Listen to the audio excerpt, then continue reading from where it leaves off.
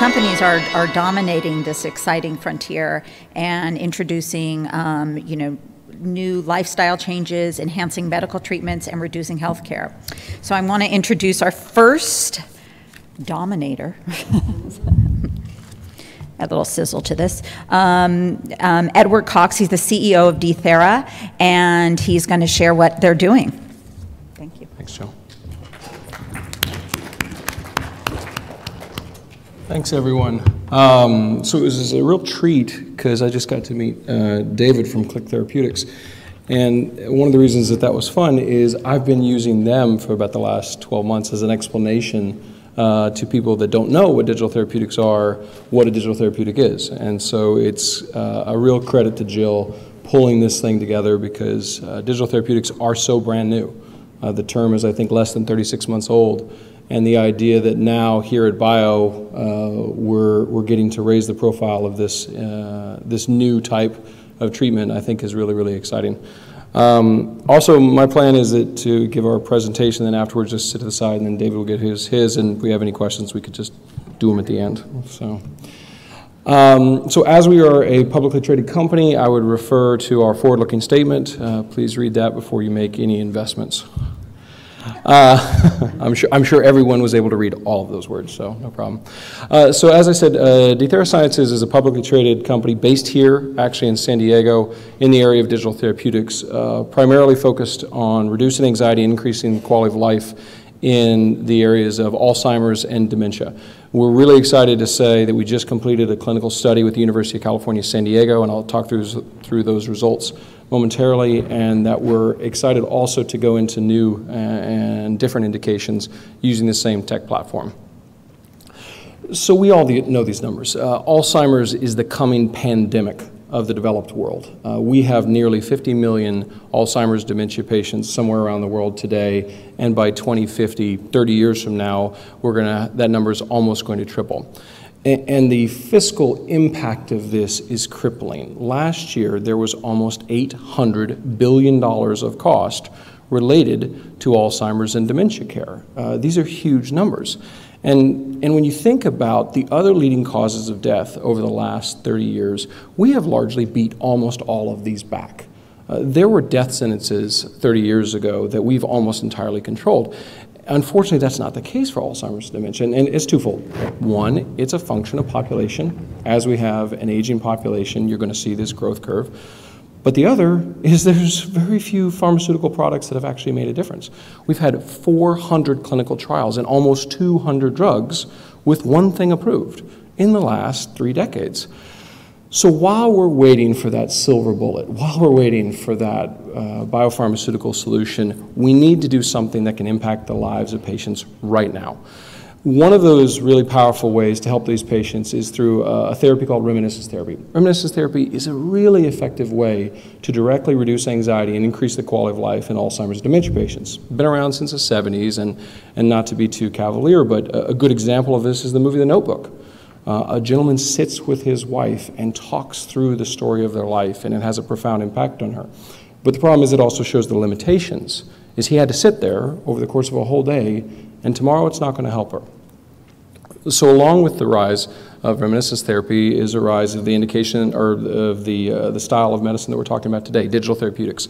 And at its core, the way that we simplistically explain digital therapeutics is finding a therapy that works, that is highly effective in the real world, but is not scalable, and to use digital therapeutics to scale it. The majority of the innovation so far has been in either cardio or smoking cessation, but it's based on very, very good science around therapies, frequently done with therapists, nurses, doctors, that are very effective but not scalable, and using technology to close that gap. So what is our product? Our product is called Reminix, and it's reminiscence therapy for anxiety reduction. And what it is it's a tablet-based platform that allows the family to engage directly in reducing anxiety with their loved one. What we have is a AI chatbot, or specifically we have a state machine that takes in content from the family, whether it be audio, video, photos, visuals, and turns them into a slideshow, and then pushes it to a tablet that a patient is holding and begins to play them stories. But what's interesting about that is, and here's one of kind of the interesting things about this is, there are a lot of powerful ways that you can use reminiscence therapy, but it keeps coming back to the same thing. How does it fit into someone's life? We all know that if you scrapbook, there's really positive effects that come from that. But over our whole life, we may only scrapbook 3 or 4 times. This has to find a way into people's everyday life. And what we found is one of the ways that communicates that is transgenerational, you can be 16 or you can be 60, is text messages. That's why so many things are moving to chatbots. Because my dad, who won't do all kinds of things with Facebook, absolutely will still send texts and messages. And a 15-year-old, they may Snapchat, they may Instagram, they may Facebook, but they still do text messages. And so the ability to compress these choices down to, your grandmother would like this content, this audio, this photo, this visual, will you respond to that, has simplified the user interface so much that we see anybody of any age from the family side being able to do it. So what do we do with that? So we then take, because and I think was something that people frequently ask is, well, how are you going to have a dementia patient or even an elderly patient, use this product? They're not using the product at all. They're merely receiving it. One of the interesting things about drugs that's different than a lot of other wellness products is drugs are passive. They are metabolized. You take it, it starts working. You do not have to get in a headspace. You do not have to direct wellness. You do not have to meditate. It just works without you doing something. And that's what we're trying to match. The way our product works is you pick up tablet, it starts playing the stories, put down. You are not asking the patient to do anything. You are merely asking them to watch a moving photo frame that gives them this content. But what we do with that is we then capture information and iterate on that. We can do things like eye tracking, eye gaze, but what's really exciting more than anything is emotional feedback. We can actually know the kinds of stories that are making grandma smile. We can see indirect impact. What are the things that move the needle the most? And then feed that information back to the family. And by doing this constantly, what happens is families learn the kind of stories and the kind of content that has the biggest impact on that patient directly. Because again, one of the interesting things about mass-marketed consumer technology versus medical products is it's personalized. It has to be. All kinds of, if you wanted to have something that was working for everyone, it's called television. But the difference between that and something highly personalized is realizing that Grandma Williams really gets the most powerful impact when she sees pictures of her grandkids and hears Nat King Cole, and it's about where they grew up. Versus Mrs. Wilson or Mrs. Johnson, who's further gone, it has to be stories of her husband. You got to have Glenn Miller in the background and those kind of things, and we get to see that kind of feedback and push it back to the family. And so Reminex is, as I said, it's a full stack technology solution. The family is interacting with the AI chatbot, and the patient is interacting with the tablet. Real quick, very briefly, my background originally is investment banking. I was the former president of a biotech company, which is why I've come to bio so many times, which we successfully took public onto the NASDAQ, and then I was the head of global business development for a pharmaceutical company before becoming the CEO of Thera. Our chief technology officer, Dave Keane, was the former software architect of the Sony PlayStation Network, a total technology savant who at 35 got colon cancer and thought he was going to die. Fortunately enough, it was stage 2, so he survived, but that action catalyzed Dave and a team to build what became Thera. Very briefly, I'm going to go through the clinical data because I think this is the most important, and this is, I think, what separates digital therapeutics from wellness. Actually hard clinical data showing results-based outcome. So we measured the state anxiety inventory, and we saw a meaningful reduce in anxiety in this measurement. We saw an even bigger move in the HAD score. Again, almost a full cut in half of this anxiety for this certain measurement. The emotional thermometer, we saw one of the biggest moves, taking it from 1.9 all the way down to below 4. But one of the things that was the most exciting is the caregiver questionnaire.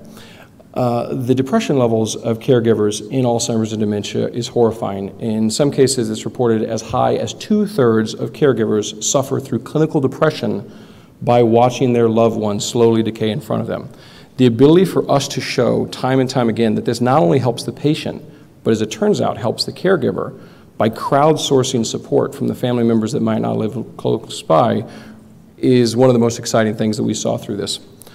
So one of the ways that I try to simplify this to really make it very visceral is what we're trying to do. So what we think is that if there was a big red button on your phone and you asked someone to hold that button down for 3 minutes a week, not more than that, but for 3 minutes a week, you could show that you were clinically reducing the anxiety of their loved ones. We think as 100% of people will do that.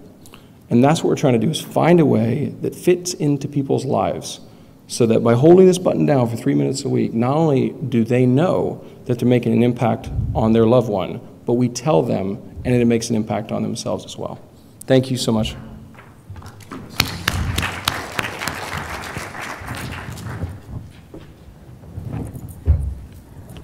I don't know about you, but I am just so moved by what you guys are doing. I mentioned this yesterday. I went to visit my aunt who has Alzheimer's, and her daughter, who I did not even know, my cousin, ended up in the hospital. She absolutely broke down from trying to manage the care of her parents, and it's just so debilitating. So I'm like, I think I know someone who might be able to help. Okay. This next individual was introduced to me not too long ago, and I was really excited when David got on the phone with me and started sharing some of their results. It's just astounding. I just cannot wait to see the developments as they start to expand into different areas of help. So let's invite co-founder and CEO from Click Therapeutics, David Ben-Shuf-Klein, to the stage. Thank you. Thanks. So, sorry about that, figuring this out here. So, yeah, thanks, and that was a great, very concise presentation. I feel bad going right after it, but I'll be relatively quick so we can leave some time for questions here, and I'll skip over a lot of our corporate deck, given that you all are here. You probably know a good deal about this space. We create technology-based interventions to improve health outcomes. So we call those digital therapeutics, and they're really based on our now clinically validated platform. These programs are really designed to work in conjunction with or in lieu of pharmacotherapies, and at least ours are highly personalized, so they're data-driven. Really, no two people receive the same intervention. We have our lead product actually on our platform is a product called Clicatine. I'll go through some of that with you in a bit. It's currently actually being commercialized through our partner, a company called Magellan Health, which has about 50 million lives that they cover. So we're commercializing Clicatine for smoking cessation to millions of covered lives, really as we speak, and started that about a year ago. Just actually took an investment in from Magellan about a month ago, and so that partnership has been maturing, let's say. We're a B2B company, so we're not focused on really developing our own sales channels through consumers. We are partnered with pharma companies. We're focused on really partnering with pharma companies on one side and really payers and providers and so on the other. The digital therapeutics paradigm really represents a win for everyone. For pharma and payers, can increase revenue and decrease risk. Patients are afforded more effective and efficient healthcare, and we really derive revenue from those profits or savings and have a very low user acquisition cost as a result. So like I said, we are partnered with a company called Magellan Health. I'll focus more on that one in the order to save time here, I guess. But we have a number of different partners. Not all of it is actually public at the moment. We have a pipeline of different products. So we're pursuing a digital therapeutic for insomnia and a digital therapeutic for depression and one for heart attack, and those are all in development.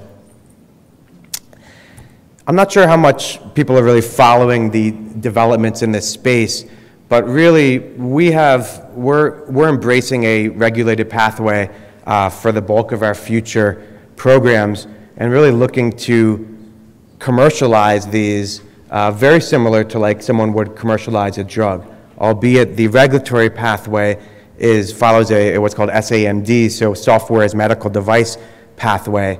The commercial and payer and reimbursement models are much more akin to pharmaceuticals. So we're actually right in the process now of preparing for an upcoming meeting with the FDA for our product for major depressive disorder, which if I have time, I can get into some of the data behind that. We've got now four peer-reviewed published articles on a clicatine clinical study that we ran of 416 patients. I guess probably most impressive was the engagement that we saw on our platform.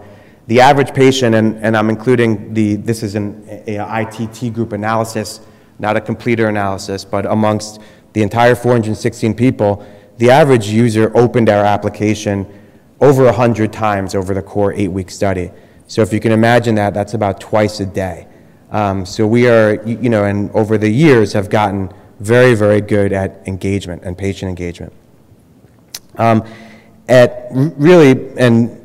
again, these are all now published data, but really we saw a pretty significant increase in both access to pharmacotherapies during the study and adherence to pharmacotherapies during the study. I won't talk too much about those exact numbers, but if you want more, you can go into our website and download the published research. And this really goes to the heart of digital therapeutics and why they're so important. If you see this slide here, what we've seen in our study, and we're actually going into a series of investigator-sponsored randomized controlled trials this year with clicatine, but we saw after 6 months about a 35.3% quit rate. So that means, having smoked for at least 30 days amongst the ITT group. Again, that's a full analysis. It's not a completer analysis, right? So if you compare that really to Chantix or nicotine replacement therapy or the two other best commercial programs, we really, pretty significantly in the lead there. And I think that goes to the coming revolution of digital therapeutics, and that these software programs we pretty much know now, and it's not just from the research we've done, it's from just all kinds of research, that software can drive outcomes similar to like a drug, sometimes even better for a wide variety of different disorders. Software plus drugs can result in better effect sizes and more compliance. We also have a product for the treatment of major depressive disorder. Again, I won't talk too much about that, but if anyone has questions, you can talk to me. We've actually been through, and this is a good example, it's essentially dosed over the course of 6 weeks, 3 times a week for about 10 to 15 minutes each session. And what we've seen now in 2 randomized controlled trials against active control groups, so really very robust active controls, we've seen an over 40% reduction in the symptoms of major depressive disorder in the intervention arm, versus probably around a 15% in the active control. So very, very significant outcomes in terms of decreasing symptoms of major depressive disorder. We're actually taking this through a regulated pathway, seeking really what's called a de novo device classification for the treatment of major depressive disorder. And I think that's what you're going to see in terms of the industry. I think in the next 1 to 3 years, you'll see doctors actually prescribing these products, and you'll see payers reimbursing for these products. And that's really what's on the horizon. Right now, you're seeing different business models and different innovation come, but the bottom line is that these software programs can drive outcomes like a drug, are in many or most cases cheaper than drugs, can be combined with drugs to make them work better, or can be used in lieu of drugs. And we have a product, a number of different products. We have product in development for insomnia, and that's a great example. The current really drugs on the market for insomnia, you've got sleep doctors prescribing Benadryl because they don't want to prescribe these highly addictive drugs. And you've got people who want treatment for these things, but are really losing sleep for behavioral reasons. They just got a new job, or there's simple behavioral steps from setting a bedtime, from darkening out your room, and all of these types of things which can really help insomnia. And in many cases, these behavioral interventions for insomnia work much better than drugs do. And that's a perfect example of things that we think in the next few years, you'll see doctors actually prescribing. If there was a, let's say, FDA-approved software program for treatment of insomnia that worked better than a drug, I think you'll see a lot of doctors prescribing these things. And if a doctor says to you as a patient, hey, before I put you on Ambien, why don't you try this clinically validated 6-week program for insomnia, and let's see if it helps you first. We also have a program for the treatment of heart attack. We're actually collaborating with a large university on that. And again, this is an example. This is actually drug plus device. But again, we are going through the FDA regulated pathway with the aim to get our software approved with an indication. So this is for patients that were hospitalized with a heart attack, and we aim to show and have pretty good reason, I think, at this point, to believe that we will be able to show very significant and meaningful both health and economic outcomes in this space.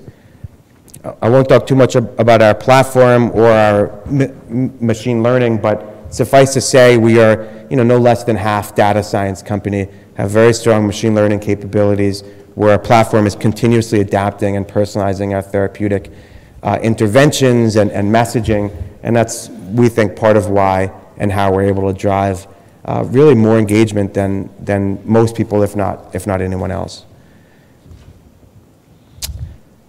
I will end there, I guess, in the interest of maybe opening it up for questions. So feel free if anyone has any questions for myself or Dithera, please ask.